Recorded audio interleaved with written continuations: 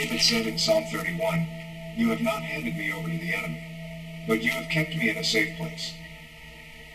Some things would try to hinder you from fulfilling your destiny, but like with David, God has put you in a haven. He's going to keep you hidden. You may be facing some challenges right now, in your health, your finances, your marriage. You are worried about what to do next, but when you know you are in a safe place where God has hidden you, then you can live in peace. When trouble comes, you do not fall apart or give up on your dreams. You know God has made you invisible to the enemy. Saul was so frustrated. Some of David's men betrayed him, and they reached out to Saul and gave him intricate details about the whereabouts of David.